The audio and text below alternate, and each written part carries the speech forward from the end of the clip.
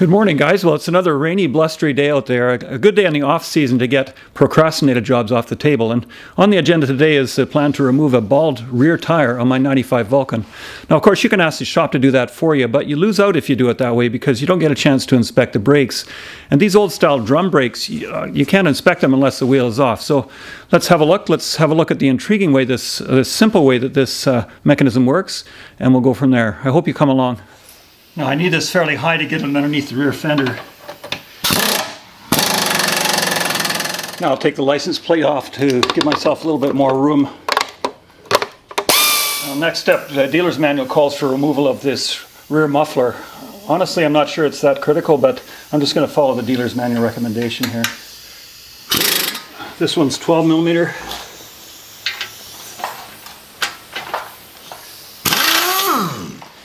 First I'll take off these saddlebags, and again, I'm not sure if it's necessary, but it'll give you guys a better view, so we'll do that mainly for your benefit.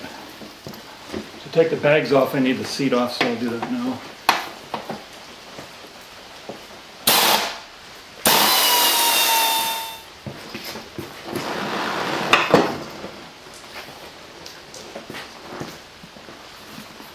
Here's what this looks like underneath. It just hooks on these two knobs, so you have to push down and then out.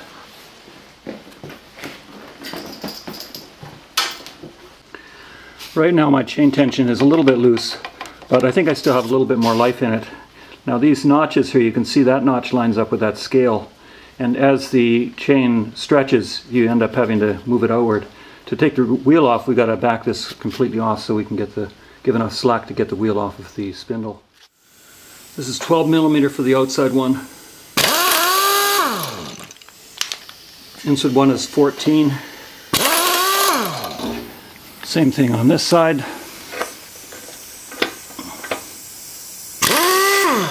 And there's a cotter pin right here.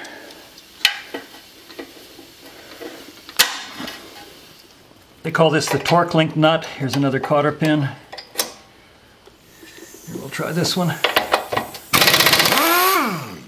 This is the brake rod and the rear brake adjusting nut. We'll take that right off. Next we have to unhook the speedometer cable. This is a 3 millimeter Allen screw.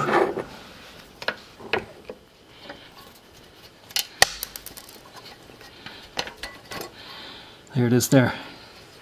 Okay, I wondered why we have to take the exhaust off to get this off. Well, two reasons I can think of. One is, as I spin this nut out, there may not be enough room against this bracket, and that's limited by the exhaust. And then secondly, how am I going to get a torque wrench on that to properly torque it? I suppose you could get by it, work through it, but I'm going to take the rest of the exhaust off and just make it a little easier.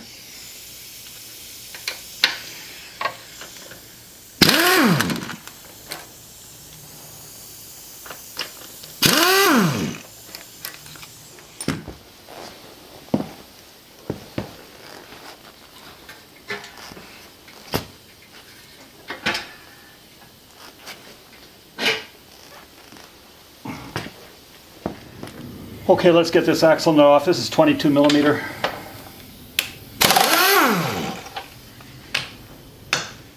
We've moved over to the left side of the vehicle now. We're going to get the chain cover off. These are 8 millimeter, two of them.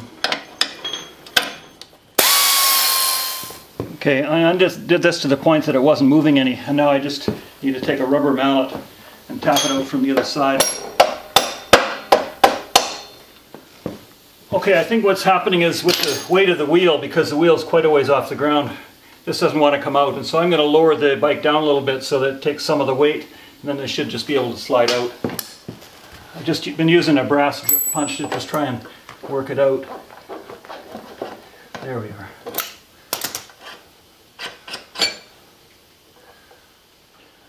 Now I'll go back up with the bike so that I don't catch the top with the tire here.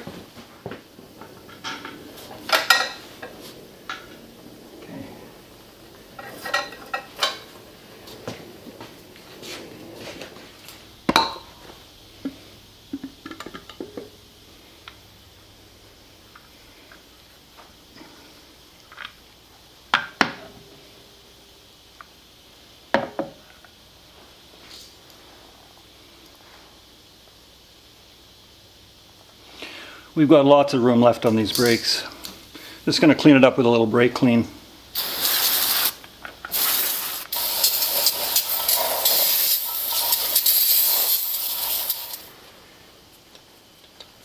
I've put it back together again mainly because I don't want dust in the tire shot to get into the inner bearings there, and there were some loose pieces, so I've just tied it together. I put a couple of spacers in here to allow it to fit properly, and they can take it apart if they need to when they put the new tire on. But from here I'm going to go and get a new tire put on, and I get the wheel balanced, and we'll have it back and put it back together again. While I'm getting the new tire on the rim, let me show you how I've got this balanced. It's almost like a tripod with supports on the handlebars holding it up so it can't possibly fall. You can see the blue stand that I've got the bike on, and then if I tip you up here, I'll show you how it hooks into the ceiling. Through the trapdoor in the ceiling, I've got a 4x4 across the studs going laterally, and so that's plenty strong. And it reaches down to the handlebars there, and the handlebars hold it. And so it's plenty strong and stable, and overall is a winner situation in my garage. Your shop may be different, and you may have an alternate method, and I'd be interested in what other people have to say about how they balance their bike with the tire off. Almost all manufacturers will print their maximum drum diameter inside the drum, and now that we've cleaned it off with brake cleaner, we can see that the maximum diameter is 180.75 millimeters. And I've measured this all the way around there, and we're clearly well below that limit, and it's nice and round.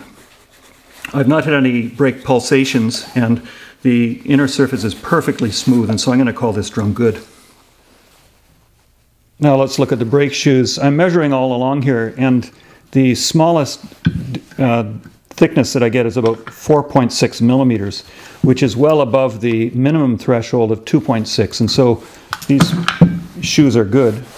If you do end up having to replace them, you replace the entire assembly, this part right here, and it just pries off and you replace it. Now, I'm not seeing any evidence of rust here or degeneration. Let me show you how this thing works.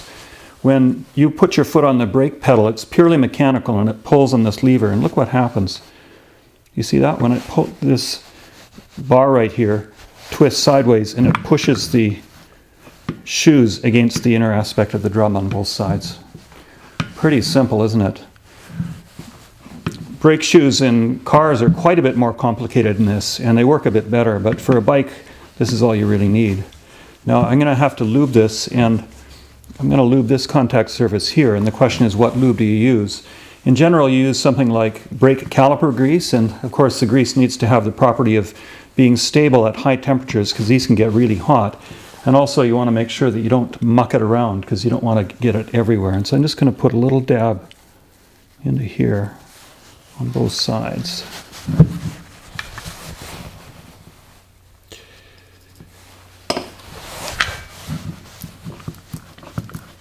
And I'll work it through and wipe off the excess, because you don't want to get it on the shoes.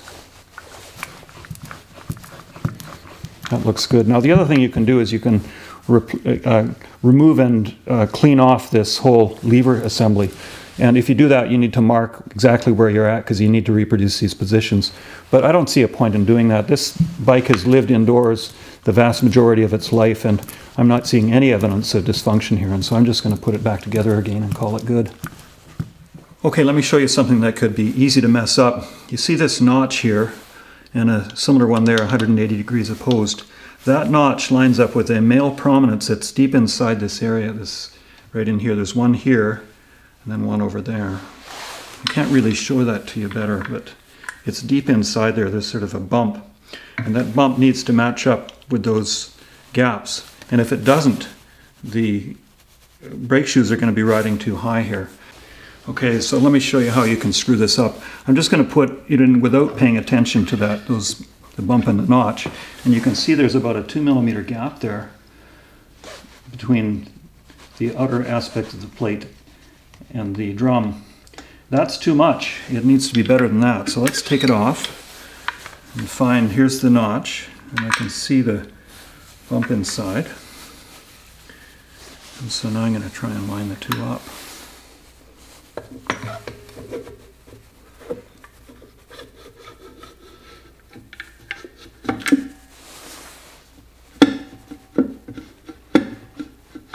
There, you see that? So now there's a much smaller gap, maybe less than a millimeter right there. That's what you want. Now when I take the shaft out and I move the tire into place, it's going to be a little tricky to maintain this because I can't put the shaft in until the bike is back on the frame. And so what I'm going to do is I'm going to take some tape and wrap it around here to hold it in place because it's in good place now. I just want to maintain that until I can get the shaft back in.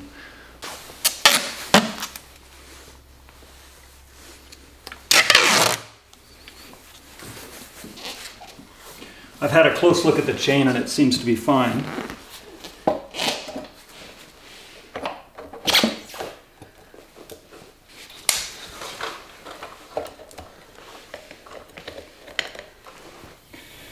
I'm putting a thin film of silicone grease on this shaft just to let it go in a little bit easier. One of the great things about having a motorcycle lift is you can adjust the height up and down, and I think I've got it perfect. Now this is the second take because I messed this part up. This little flange needs to go into here before we can get it right, and you can't put it in afterwards. So here, you slide it in like that first. Don't do what I did. So I'm going to slide this in here now.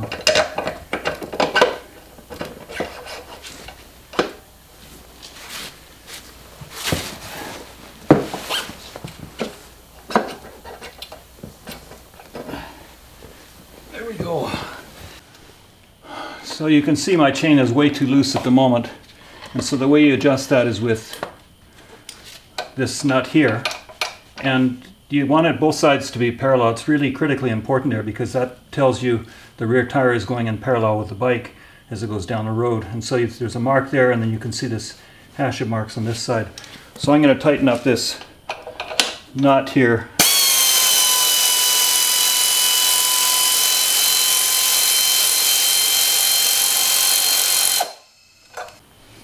So at the moment we're about 4 notches from the right on both sides, so we're symmetrical. Now let's get the other bolts put on before we get too excited about things.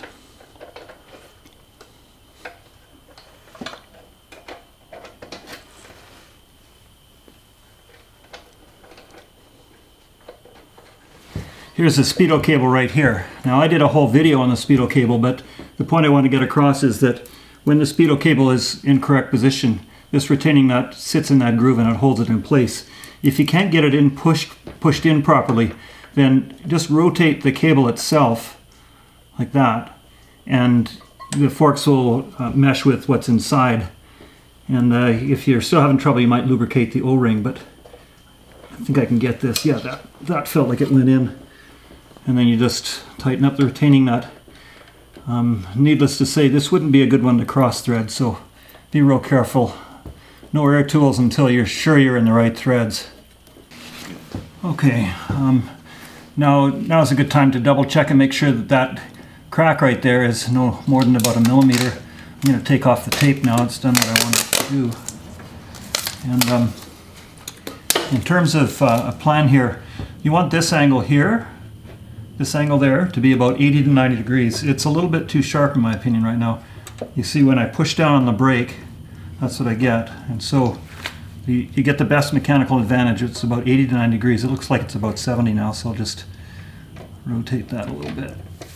So just as with regular drum brakes, you can adjust the tightness. That's actually pretty good there. Feels pretty good on the pedal as well. If the pedal is not lined up correctly, you can use the other adjustments with the cable.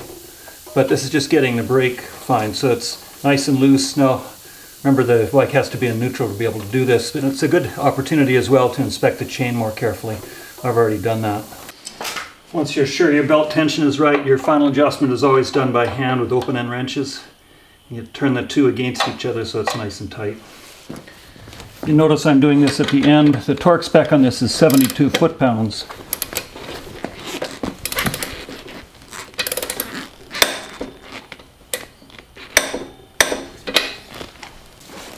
And here's a new cotter pin.